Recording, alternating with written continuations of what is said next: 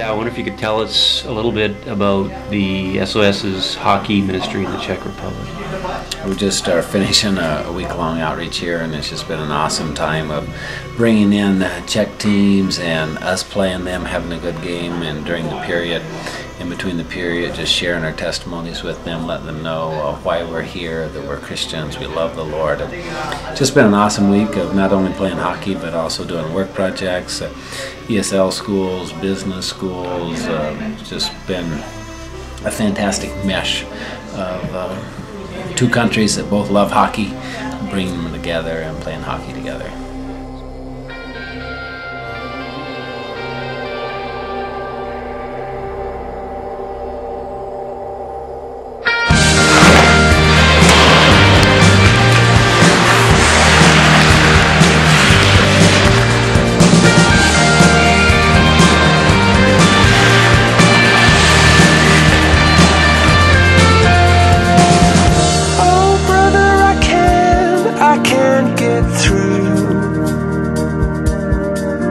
I've been trying hard to reach you, 'cause I don't know what to do.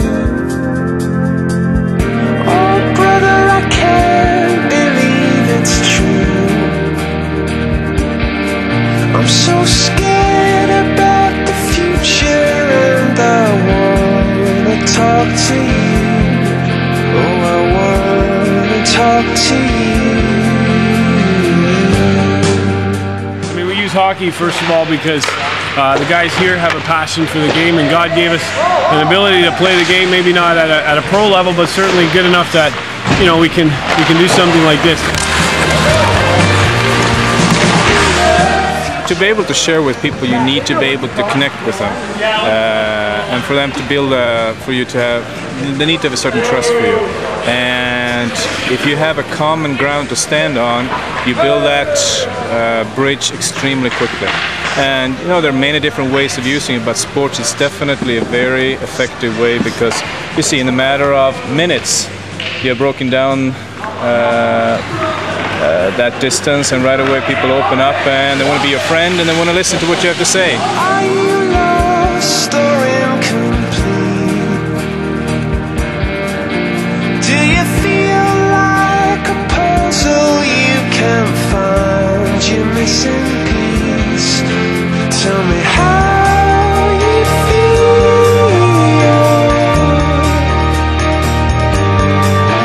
Well, I feel. They talked about this personal relationship with Jesus Christ.